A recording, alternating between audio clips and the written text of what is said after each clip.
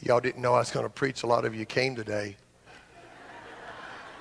You know, the other, hey, we're partnering with a ministry to help the poor at Thanksgiving, and we're buying 200 turkeys. They're about $20 a turkey. We're getting about 10, 12-pound turkeys. We're getting a good price from Hy-Vee. And if you have a $20 bill you don't mind sharing, or a $1, whatever, but let's do something really generous. I'm going to ask these guys to come help us pick this up. And while they do that, I just wanted to mention that I'm a little frustrated because these other pastors all get the good topics, you know. They get, you know, Jesus is light. Light, well, whatever, light, you know. He's truth, he's the door, he's the, you know, he's bread everybody likes to eat. And I get, Jesus is the true vine, and if you're not in him, you're going to be cut off and burned in hell forever, you know. So great. Take your Bibles, turn to John 15. Hey, ladies, while you're turning to John 15, Lynn Parker, I don't know if Lynn's in here, but her husband Phil is one of the chaplains at Methodist West. They're great people. She's a Southerner. She is funny as can be. If you want to invest some money in a meal, take them out to eat, and it will be the most delightful evening you've ever had. But she's the speaker at the Women's Breakfast. Don't miss it. There's also a Seasoned Saint event coming up. Be sure you look for that in your bulletin. And one last thing I just wanted to mention is those that are going to Branson, we're not going to leave from the student campus. We're going to leave from this building, park on the southeast, close to Townsend, but on this side of the street, down with facing that wooden fence or somewhere over in there. The bus will be over here, okay? If you know of anybody not here, get a hold of them and tell them. Well, you can hear I'm a little hoarse. I'm on the backside of a cold, getting there.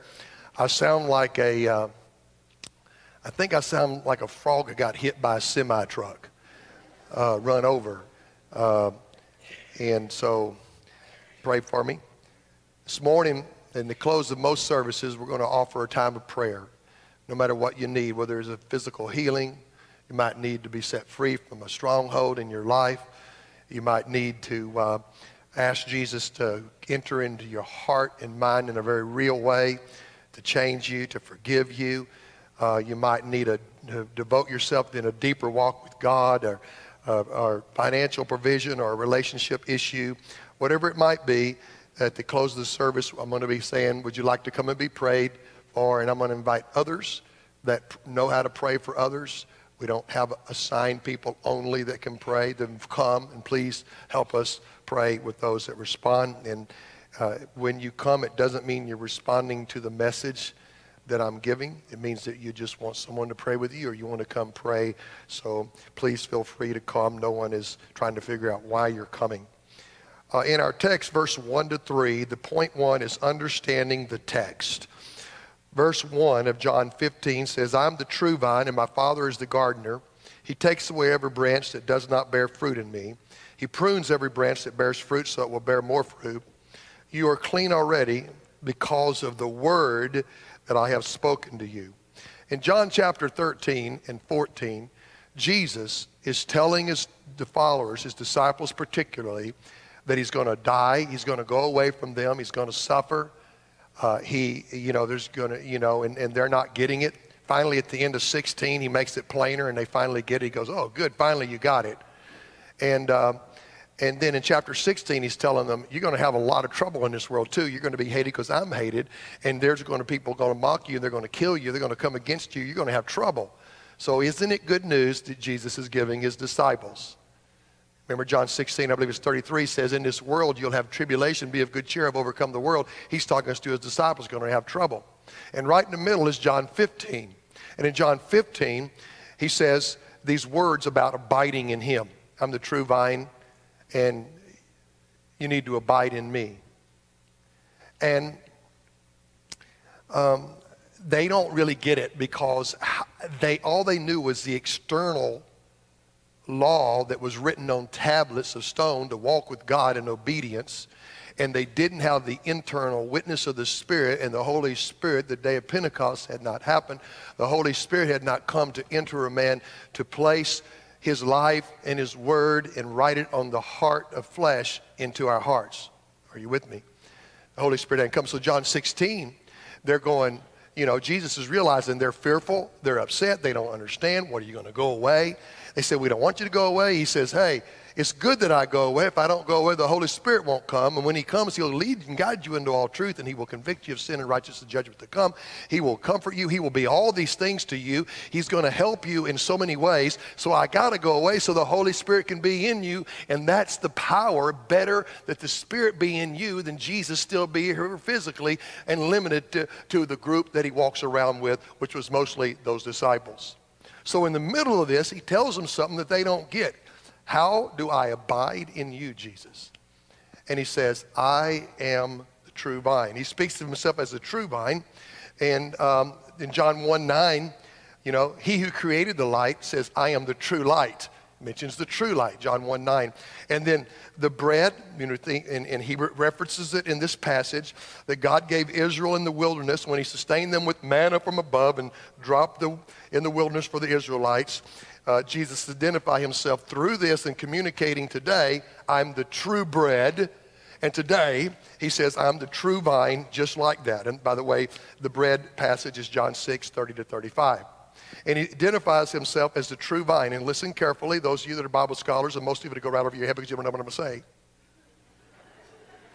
He says, I'm the true vine, the full and final revelation of all that the vine anticipated and foreshadowed in the Old Testament. I could preach now for 30 minutes on Isaiah chapter 5, but go home, write it down, and read it. Because in that it says that Israel is the vine. Okay?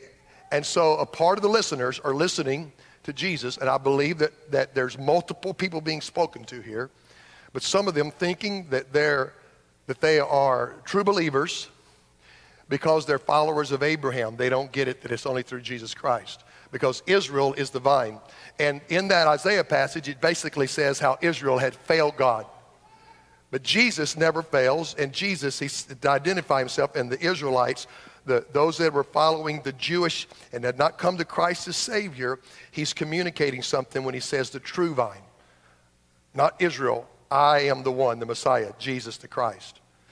And then us as believers, we're branches in this story.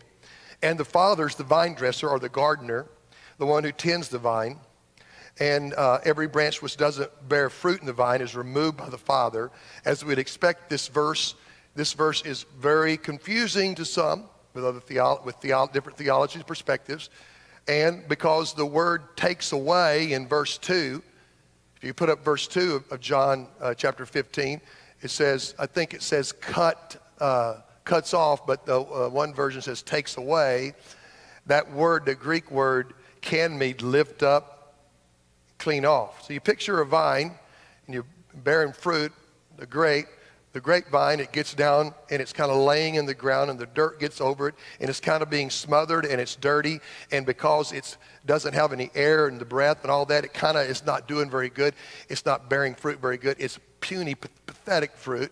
And so it could be that verse 2 is saying, because this word that is translated cuts off and or is translated removes or takes away, it could mean that he lifts up that vine and cleans it off and begins to help it nourish and grow. Now, verse 6 is obviously, we're not there yet, but verse 6 in John 15 is obviously cut off, unbeliever, not walking with God. They're not true believers, and they'll be sent to eternal destruction. But verse 2 could be either one. Now, I've studied it out very thoroughly, and I'm okay with whatever you want to take, because the whole picking up and cleaning off and the bearing fruit is definitely a part of God's nature, and you see it other places, so I don't have a problem with it. But the word can also, he could have meant dual meaning. Could have meant dual meaning in both of them. I don't know. And it doesn't really matter to me. What matters to me is that you abide in Christ, but I just wanted to bring out the interpretation of the text or understanding this text. The Greek word, so it could be translated lifts up. So, but to really get a hold of Scripture, when you want to interpret it, since I was frustrated and trying to figure it out for sure, I picked 3 other passages in the Gospels, 2 in Matthew and 1 in Mark, to try to help understand the text. Matthew 3, 7-10. Now, here's the thing. I know that these, you can carry them around. You got them anyway. You can pull up Scripture, right? But you can't, unless you're really better than me, it's hard to write. I like to write in my Bible. So if you got a paper Bible, it's better. Start bringing it and write in that thing. It's okay.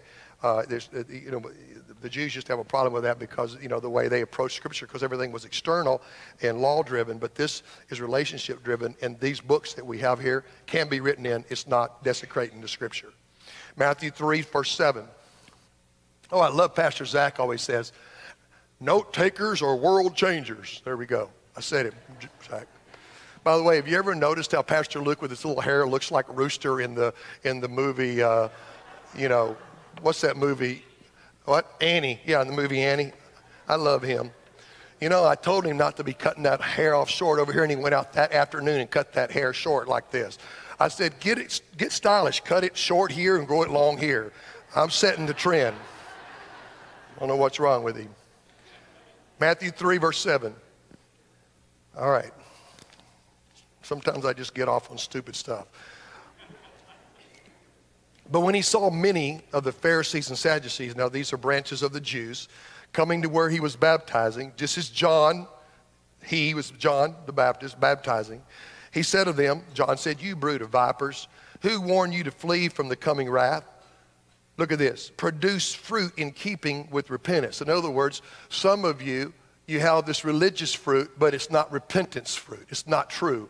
He says, produce fruit in keeping with repentance. And do not think you can say to yourselves, well, we have Abraham as our father. I tell you that out of these stones, God can raise up children of Abraham.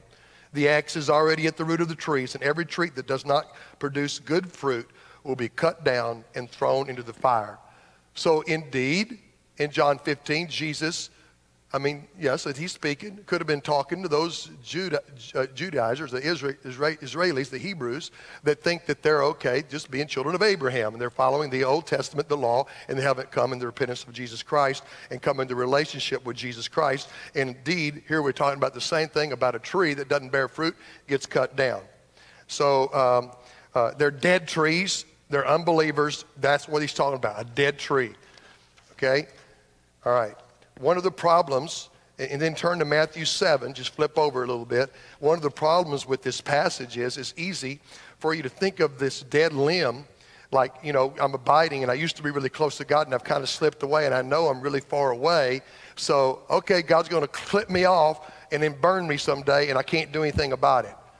Dr. Wade Nunley said in a teaching that I was reading recently about apostasy and some of these things like this, he said, if the Holy Spirit is still drawing you and convicting you, you're probably pretty okay.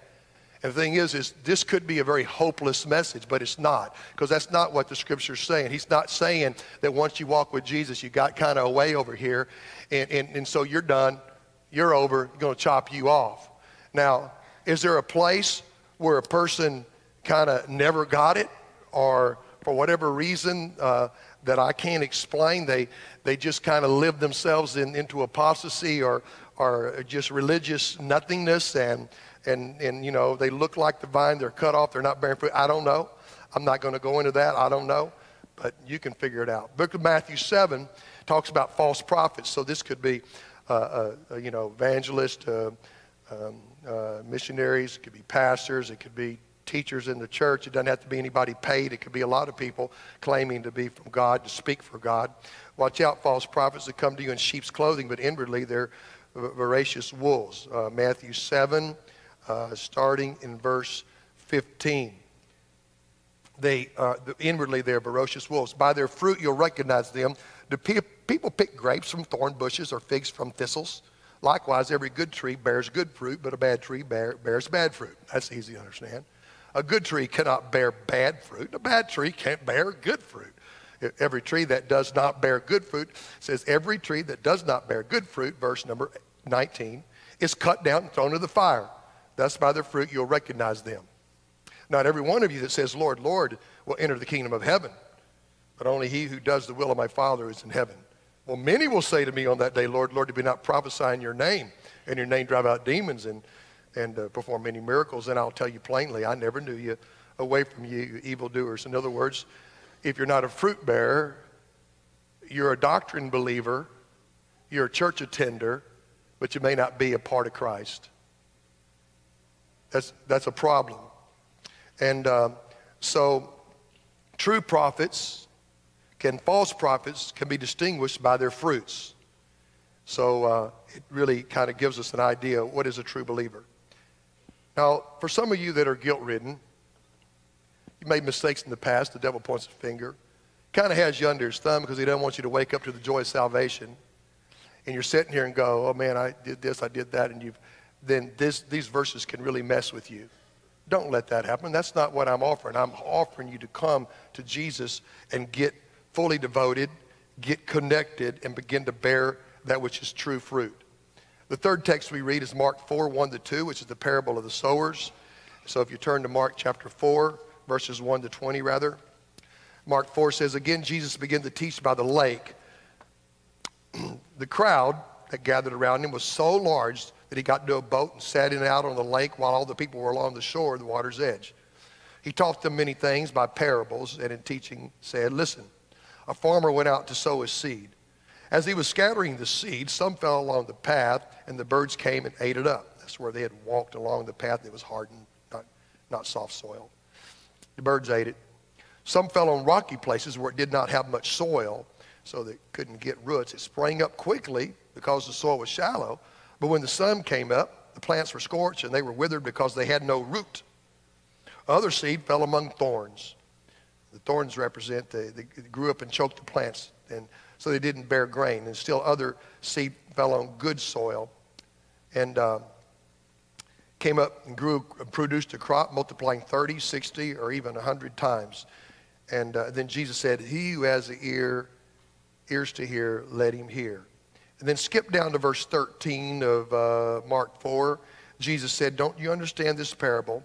How then will you understand any parable? The farmer sows the word. So the seed is the word. Some people are like seed along the path where the word is sown. As soon as they hear it, they hear the word, Satan comes and takes away the word that was sown in them. That's on the path. Others, like seed sown in the rocky places, they hear the word, and at once they receive it with joy. But since they have no root, did I do something to my mic there? Sorry. Since they have no root, they last only a short time. And when trouble or persecution comes because of the word, they quickly fall away. In other words, when you're living for God, living for Christ, someone mocks you, ridicules you, persecutes you, comes against you. When trouble comes and everything isn't just rosy as your little Christian pink as can be world, and things aren't just perfect because you're not in heaven yet, right? Then you throw in the towel. You're not able to say it as well like Barb. Still others, like seed sown among thorns, hear the word, but the worries of this life, the deceitfulness of wealth and the desires of other things come in and choke the word, making it unfruitful. Others, like seed sown on good soil, hear the word, accept it, and produce a crop 30, 60, or even 100 times what was sown. We've heard that twice. And the proof of the fact of the matter is that in this parable, you hear that the first three people that respond to the seed sown, because of the path, the birds get it. Because of the rocky soil, the rocky ground, no depth, no roots, or because of the cares of the world, they take it away and they get choked out by the whatever. Listen, those people never came to Christ. Those people, they showed signs of life. They showed little signs that they might really have gotten Christ, but they didn't. But it's the ones where the roots grew, the seed produced, and they had fruit from them. That represents the genuine believer. So the first soil rejects the gospel immediately. The second and third soils appear to have life for a time, but it's not until persecution and hard times come you see that seed does not take root or produce fruit. The seeds sprout, they appear to be lively, but ultimately they fail to produce any fruit. So we're trying to understand the text. Understanding the text. First, notice in understanding the text that the vine, the purpose of the vine is to bear fruit. Jesus is the true vine. His purpose was to bear fruit. When he was up on earth, he bore fruit everywhere. All right? Secondly, and so the branches are the instrument which God chooses to bear his fruit. So the instrument through which fruit is produced is us, the branches. So we now, because he's in heaven, has sent his Spirit, that his life flowed through us to produce Jesus' fruit on earth. Okay? Third, the branches only bear fruit in union with the vine. Apart from me, says you can do nothing. If I'm not connected to the vine, then I'm useless because I have no nutrition, no real life, nothing like that. Fourth, the Father is the gardener. He tends the vine. He's the one that removes the lifeless, fruitless branches that never truly were in the vine, but only suppose themselves to be.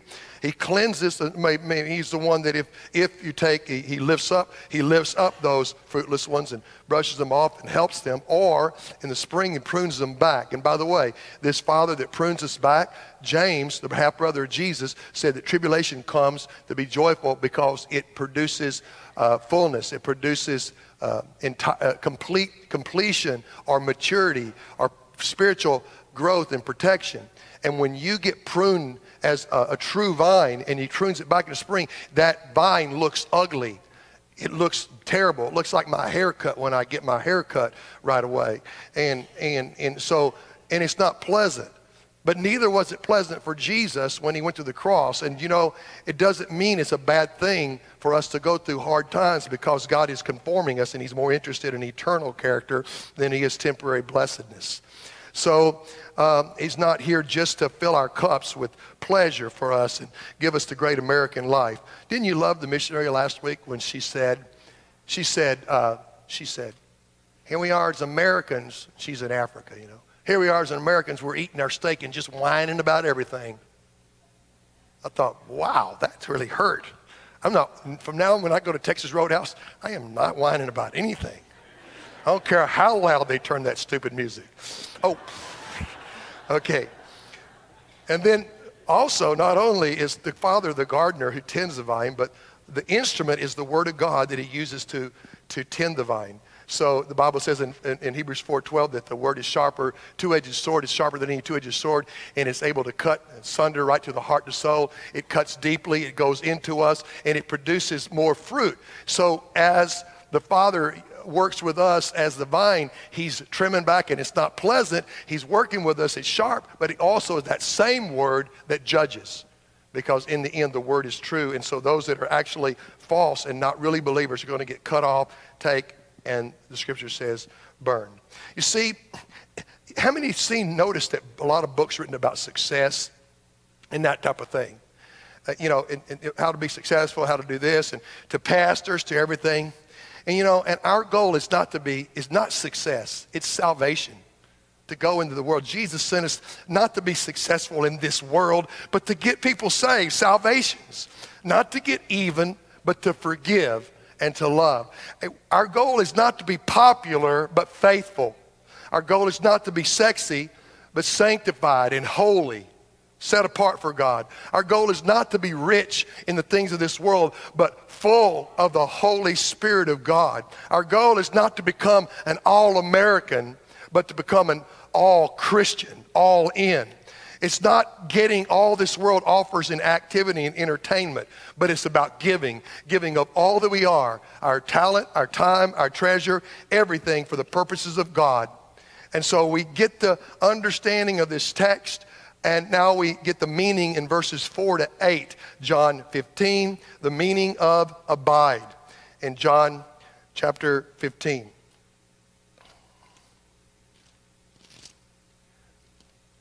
Starting in verse number 4, says this: I'm the vine, you're the branches.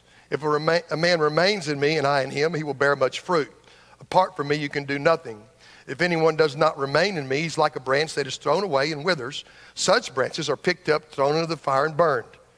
If you remain in me and my words remain in you, ask what you wish, and it will be given you. This is to my Father's glory, that you bear much fruit. Show yourselves to be my disciples. Showing yourselves, rather, to be my disciples. This is to the Father's glory that you bear much fruit, showing yourselves to be my disciples. In other words, we're showing Christ and his Spirit. So first we got to get, what are we talking about here when we say abide? Well, the Greek word for abide here can be translated in a lot of different ways. In the King James Bible, 120 times this Greek word is used. And in 61 of them, it's translated abide. In 16 times, it's translated remain, same word. 15 times dwell. 11 times continue. Tarry 9 times. Endure 3 times. And it has a place of residence, or where a person is staying, like staying overnight or in a home, where they're staying while they're somewhere. It's mentioned several times, including in the scriptures where it starts in John 1, 38 and 39, mark it down, and I'll read that. It says, Jesus turned around and saw them and following and said to them, what do you want? So they said to the rabbi, which means teacher, where are you staying? That word staying, translated staying, where are you staying? That's the word for remain or abide. Where are you abiding? Where are you remaining? Where are you tarrying? Where are you continue? Where are you dwelling? So he's talking about where he is. And he says, after this, he went to Capernaum in John 2:12, and with his mother and brothers and disciples, and they stayed there a few days. Same Greek word for remain or abide. Why am I saying that? Because my point is this. When it says abide, it means make a permanent home for. Hear me? Abide in Christ as a true vine is to make our home in him, just as he makes his abode or his home in us. And if you want to stress the word remain, the aspect of that word is to make our permanent home.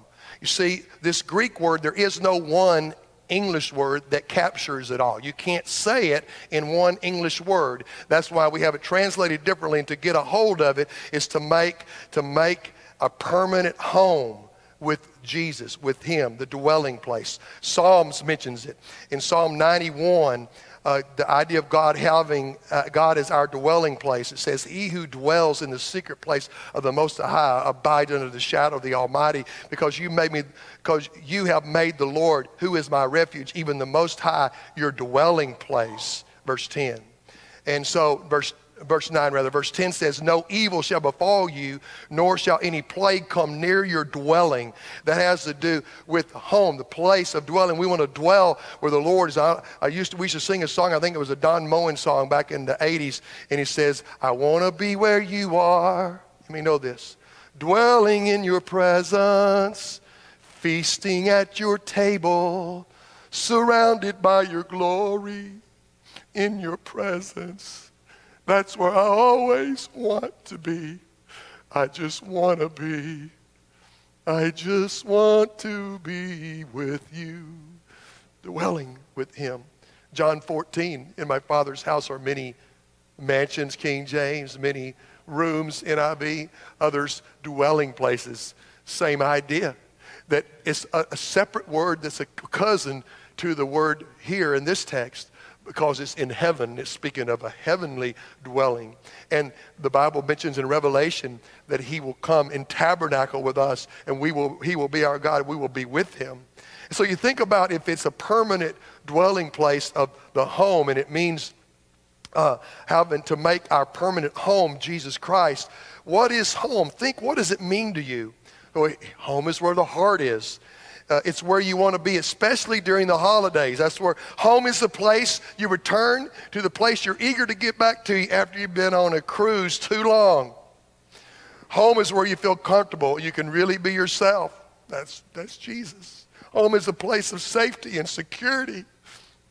That's Jesus. Home is where you bring your friends when you wish to have fellowship with them. True fellowship is with Jesus and his Spirit with us. The truth, holiness and love and truth and light.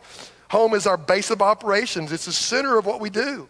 Home is where you find your strength for life. It's where you eat, where you sleep. Home is where the people and the things that we love the most are found. And isn't that what Jesus Christ should be for us? Our place of home. Understanding the text, the meaning, and the instruction on abiding. In verses 9 to 17 of chapter 15, I pick up.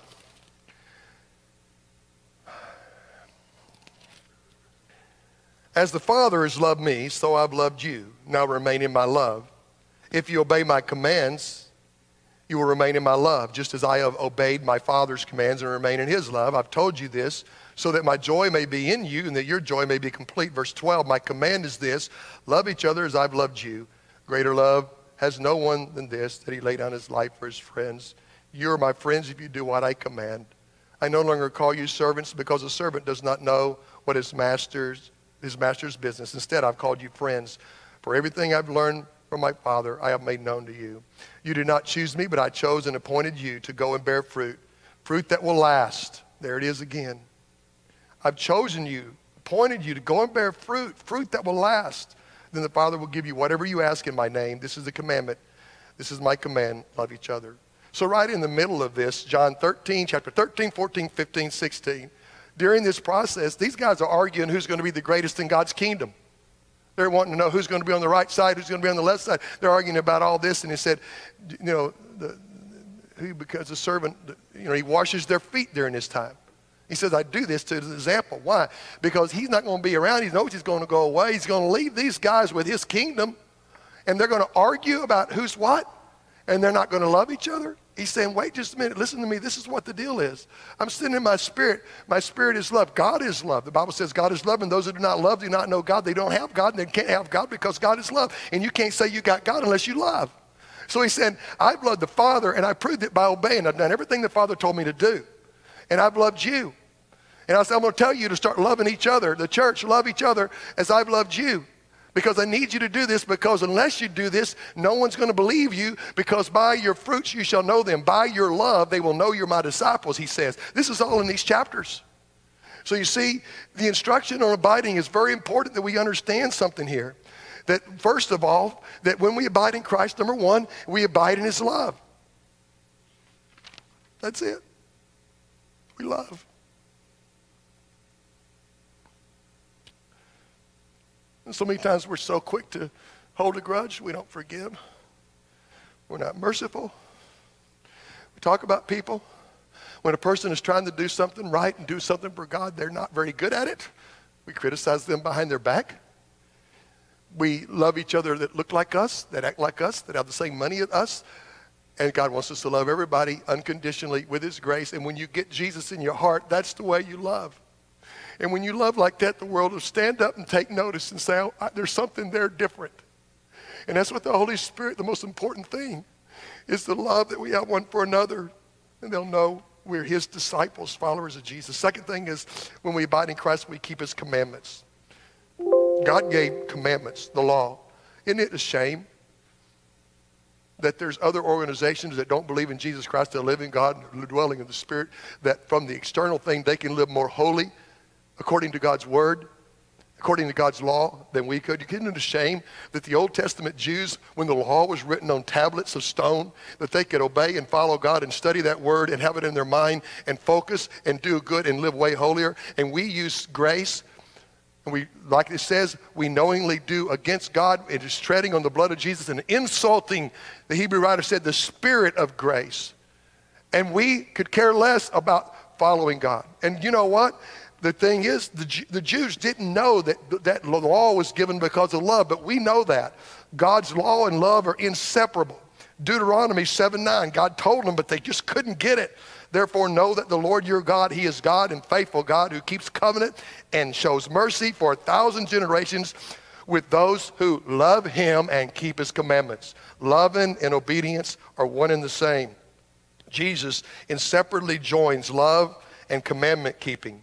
The Pharisees heard that he had silenced the Sadducees. They assembled together, verse 34, verse 35, and one of them, an expert in religious law, asked him a question to test him. Teacher, which is the greatest commandment in the law? And Jesus said, to love the Lord your God with all your heart, soul, mind, and strength is the first commandment. The second is like that, and that is to love your neighbors yourself. And God, those that love, those that have fruit, bear fruit, they will love and they will obey. They will keep his commandments. The third thing we do is we love each other. And I've already spoken enough, but John 13, 34, 35 says, Jesus said, I give you a new commandment to love one another. Just as I've loved you, you are also to love one another.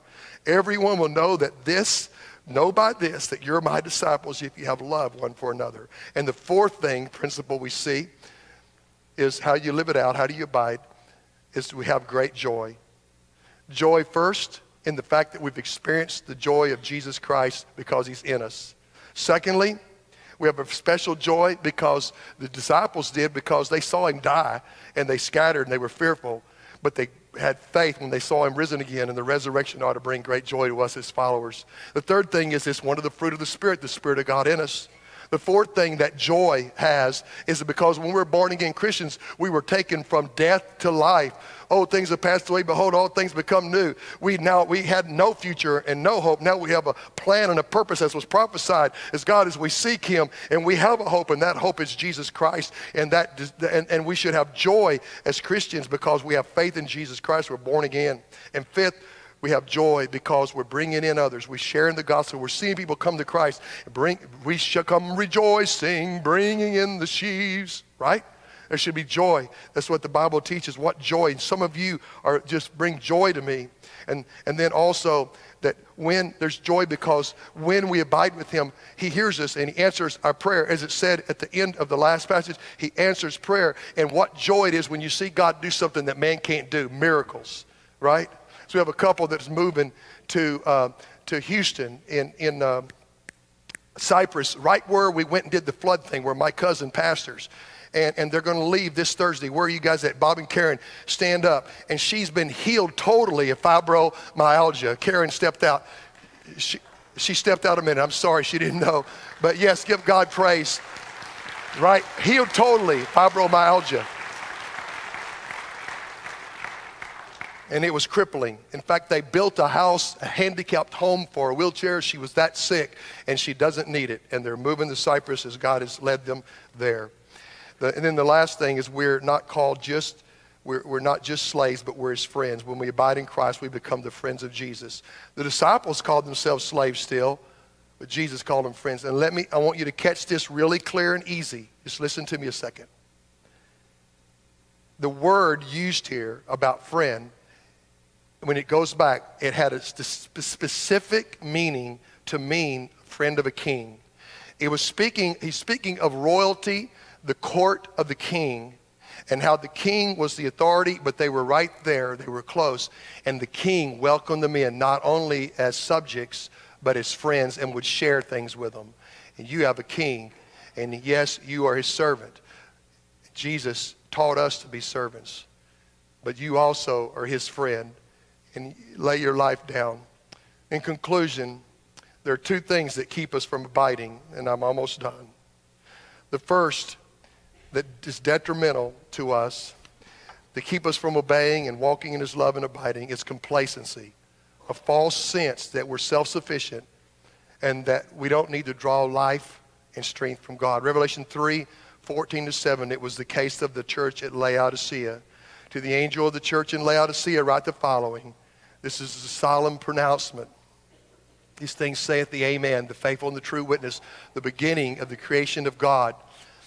I know thy works, that thou art neither cold nor hot. I would that you were cold or hot, so that because thou art lukewarm and neither hot nor cold, I will spew you out of my mouth. Because thou sayest, I'm rich and have gotten riches and have need of nothing and know nothing, that thou art the wretched one and miserable and poor and blind and naked. Is that America?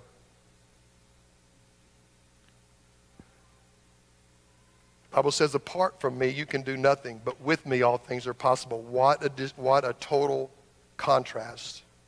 With me all things are possible. Apart from me, you can do nothing. You know, if Jesus were to come physically back to earth and visit you in your home, he said, I'm going to stay. I'm going to abide with you I'm going to dwell with you for a week. Did you know that most of you you're too busy? You'd have to say, Jesus, can you hang on? I got to go over here. I got to go take the kids. I got to do this. Oh, I've got this. I've got this. Can you just hang on over here? Oh, run by Burger King. I'll give you some money. Get something to eat over here. Oh, I don't have time to sit down and talk. Oh, wait a minute. You want to talk to me about something deep? Oh, I don't have time for that. Really? I mean, seriously, think to yourself, what would you do? Would you clear your, what would you do? That's the second thing, is we're stinking too busy to abide with Christ. We do more and more. Some of it's religious activity and stuff going on. Not that that's bad things, but I'm telling you, I don't know what's wrong with us, that we think that we have to indulge our children in everything and anything they're in, we give it to them to the length. I mean, it's not enough to be on one soccer team. You got to be on 5. And you got to do fall soccer and spring soccer, because after all, they're going to be All-American. Oh, wait a minute. I heard of a guy who paid $20,000 a year to this place, and they were going to train the athletes as they're growing up, and they guaranteed them a Division I scholarship. And I thought, after 4 years, that's $80,000. You can pretty much go where you want to. Maybe not, but anyway. I'm just saying, the words effective and successful are found in Christian bookstores and magazines and all that, and what we need is to just simply walk with Jesus. I leave you with this final thought. And I didn't bring it up here because I didn't have it, but If I were a little coffee cup, there's a hole in it. Here's how we try to fill ourselves with Jesus. We have Jesus who's like a river, like an ocean of water. And we come in and we have a little Sunday morning, we put a little dash of water in it, and it's running out the bottom. We get back to Wednesday, let's get another breath, a drink of water. Put another drink in, it runs out the bottom, it drips out all week. And so we're trying to be Christian, but we're not abiding. And Jesus is inviting us into the water. He wants you to take that, your life, your vessel, and go into the water and be submerged and stay there and abide. And then if you really want to get closer to God, then he begins to break the sides of your cup down so that you die to yourself. A broken and a contrite heart, God does not despise. And he begins to break it apart and break it apart, where before long, the one and the same, the water, like Sean was telling me, like putting lemonade in water. You can't, once it's there, you can't separate it. That Christ is so much in us and a part of us that we move, like Paul said, and have our being in him. We live, move, and have our being in him. I don't know about you, but this convicts me. I want more of Jesus. Will you bow your head with me? Can we all stand? Jesus, please help our people. And help me, God. Set us free. Touch us, God. Deliver us and free us. In Jesus' name we pray. Amen.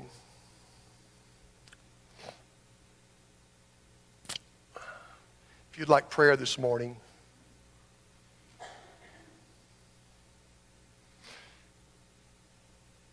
I want to invite you to come for prayer.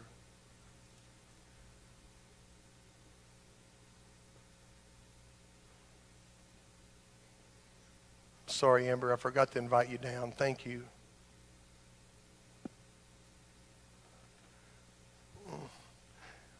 Why is it that we make a big deal that we need prayer? I mean, prayer is listening to God and talking to God. The Bible says pray for one another. Why do we make that so weird? I go to a church when I'm in Dallas called Gateway. And at the close of every one of their services, he just says, if you'd like prayer for anything, come down. There are people lined up. There's probably, the campus I go to probably has 3,000 people there. There are aisles just like this, only maybe one or two more.